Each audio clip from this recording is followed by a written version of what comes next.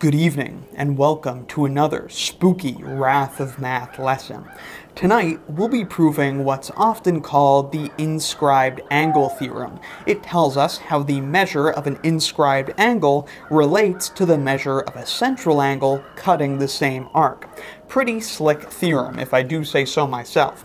Let's go ahead and draw a circle and make sure we're all on the same page about what this theorem is stating, and then we will get into the proof. So there is a circle, and maybe the center is right there. What is an inscribed angle? Pretty straightforward. It's just an angle whose vertex lies on the circle and whose sides intersect the circle at some point other than the vertex. So maybe an inscribed angle would look something like this. Its vertex lies on the circle, and its sides intersect the circle at some point other than the vertex. This inscribed angle happens to pass through the center of the circle, but that is certainly not necessary. Maybe we say that the measure of this inscribed angle is alpha. Notice that it cuts this arc of the circle. So what does the inscribed angle theorem tell us? Well, it tells us that the measure of an inscribed angle of a circle will be precisely half the measure of a central angle cutting the same arc. So here is a central angle of the circle, something like that. Its vertex is the center, that's why it's called a central angle, and it cuts the same arc as the inscribed angle. Maybe we say that the measure of this central angle is beta. The inscribed angle theorem that we're trying to prove tells us that in this situation, the measure of the inscribed angle will be precisely half the measure of the central angle that's cutting the same arc. So alpha is half of beta. I think it's pretty neat. So it tells us the measure of an inscribed angle depends only on the arc that it is cutting. Now, it's a pretty straightforward proof, but it does have three different cases. Thankfully, they're all pretty basic, so let's just jump into it.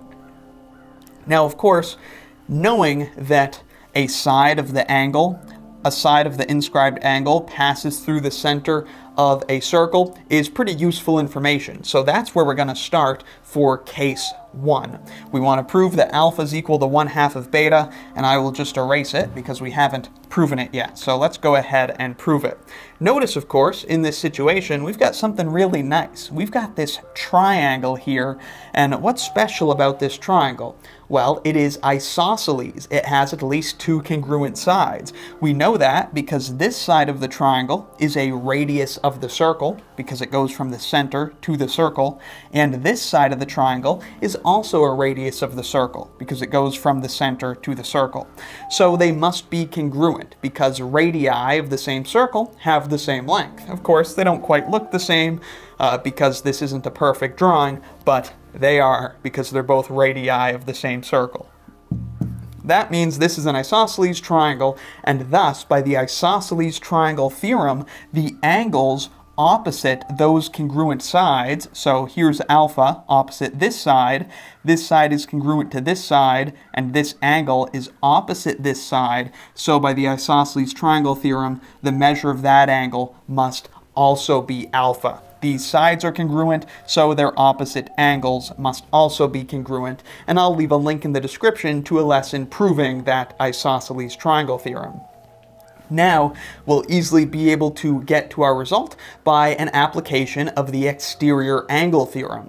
An exterior angle of a triangle is created when we extend a side of the triangle, then the angle between that line and another side of the triangle, that is an exterior angle. So beta here is an exterior angle of this triangle. The exterior angle theorem tells us that an exterior angle, so in this case beta, an exterior angle will have a measure equal to the sum of the two angles of the triangle that it is not adjacent to. Beta is adjacent to this angle of the triangle, so it's equal to the sum of the other two angles, alpha plus alpha. And even if you're not familiar with that theorem, it's very straightforward because let me explain it. The angle sum of a triangle is 180, so if we add this angle to alpha plus alpha, it will be equal to 180. However, this angle is also supplementary with beta. They form a line. So certainly, this angle plus beta is also 180, but that means beta must be equal to alpha plus alpha, because when you add either of them to this angle, you get 180. So we have that beta is equal to alpha plus alpha. Thus, of course, 2 alpha is equal to beta, just adding them together and then flipping the order of the equality, and then dividing by 2, we get our desired result that the measure of the inscribed angle alpha is equal to 1/2 the measure of the central angle beta that's cutting the same arc. And that is case 1, where a side of the inscribed angle passes through the center of the circle. Now, conveniently, we will be able to use this first case to prove the next 2 cases without much trouble at all. So let's get into case 2. I accidentally put the cap back on this black marker. It's new and the cap is very tight, kind of a bummer, especially with these gloves. But let's draw a circle and get into case 2. Here is our circle. It's got a center right there. Case 2 is where the center of the circle lies within the inscribed angle. So in this situation, our inscribed angle would look something like this. The center of the circle lies inside the inscribed angle. Then our central angle, cutting the same arc, will look something like this. Now, let's say that the measure of this central angle is beta, which we will indicate with a dotted line here. This has a measure of beta. And we'll say that the measure of our inscribed angle is once again alpha. So we'll just draw a little arrow. That angle has a measure of alpha.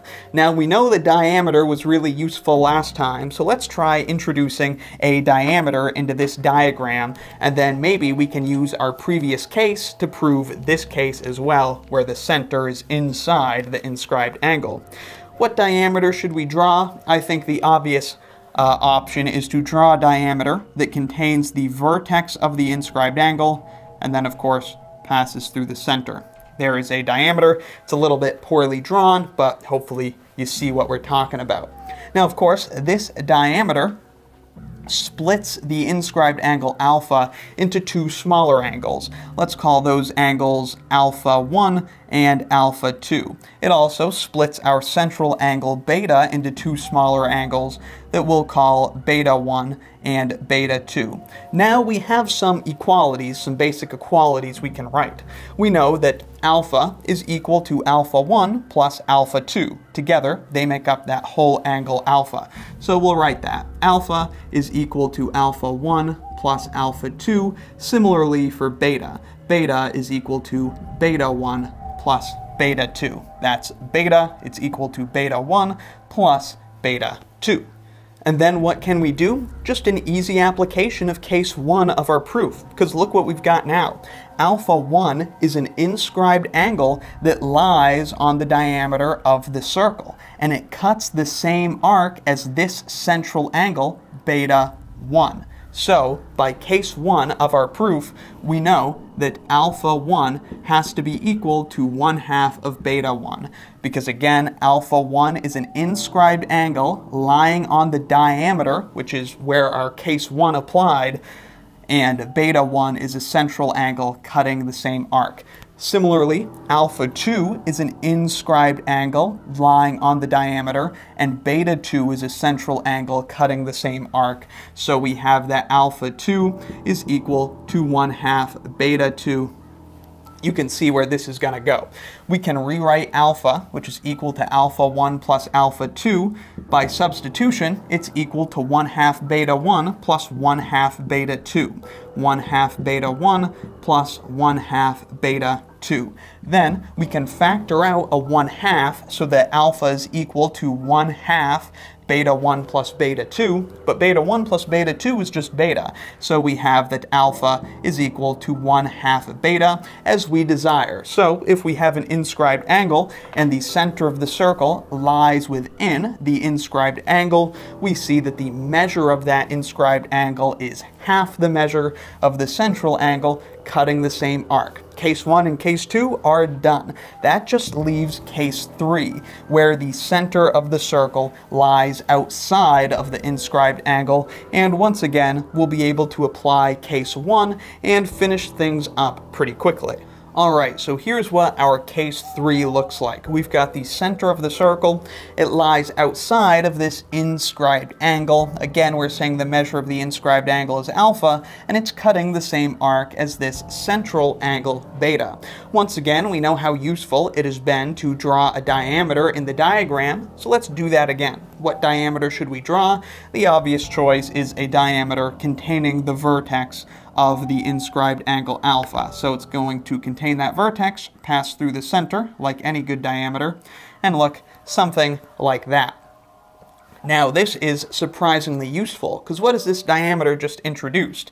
Well, it's introduced an inscribed angle right here that lies on the diameter. So we'll just draw a little arc there, and we'll call that inscribed angle alpha prime. Doesn't look like I'm going to be able to fit that in there, so let me just draw an arrow. We're calling this angle alpha prime. Trying to draw things a little bit bigger. Alpha prime. Okay, what else does it introduce? Well, it also introduces this central angle. It cuts the same arc as alpha prime. One more time, alpha prime is this inscribed angle here, and it's cutting the same arc as this central angle. We'll call this central angle beta prime.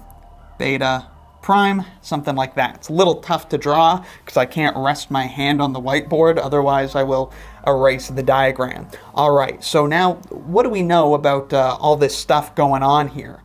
Well, for starters, not only did we introduce this small inscribed angle by drawing this diameter, but we've also got this big inscribed angle now that consists of alpha plus alpha prime. In particular, alpha plus alpha prime is this big inscribed angle that contains the diameter of the circle. So again, that's alpha plus alpha prime. It's a big inscribed angle that contains the diameter of the circle. Thus, we can apply case 1 of our proof for inscribed angles that contain or pass through the diameter or center of the circle.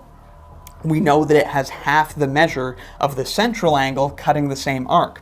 What's the measure of the central angle cutting the same arc? Well, look at this. Beta plus beta prime is a central angle cutting the same arc as alpha plus alpha prime. So we know that alpha plus alpha prime is equal to 1/2 of that angle. 1/2 of beta plus beta prime. A lot of loud airplanes and trains outside tonight. Don't know how well they're picked up on the mic, but hopefully not very well. So we know that alpha plus alpha prime is equal to 1/2 beta plus beta prime. Maybe we distribute the 1/2 to get that alpha plus alpha prime is equal to 1/2 beta plus 1/2 beta prime.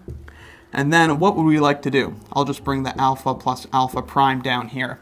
Clearly, we would like to get rid of the alpha prime and the 1/2 beta prime so that we're left with what we want. Alpha equals 1/2 beta. But can we do that? Well, yes, we can. Because remember, alpha prime is itself an inscribed angle containing the diameter of the circle, so we can apply case 1 to say that the measure of alpha prime, since it's an inscribed angle passing through the center of the circle and thus containing a diameter, it must be 1/2 the measure of this central angle that cuts the same arc. Beta prime cuts the same arc as alpha prime, so alpha prime is equal to 1/2 the measure of that central angle, beta prime. Thus, we can subtract this equation from this equation, getting rid of alpha prime on the left and just leaving alpha, and getting rid of 1/2 beta prime on the right and just leaving 1/2 beta. Let me just redraw or rewrite that 1/2 beta, and that completes case 3, and thus the entirety of the inscribed angle theorem. If we have an inscribed angle of a circle, it will have precisely 1/2 the measure of the central angle cutting the same arc. That's how you prove it, and I think it's pretty cool. So I hope this video helped you understand this fun little geometry proof. Let me know in the comments if you've got any questions, need anything clarified, or have any other video requests. Thank you very much for watching. I'll see you next time, and be sure to subscribe for the spookiest math lessons on the internet.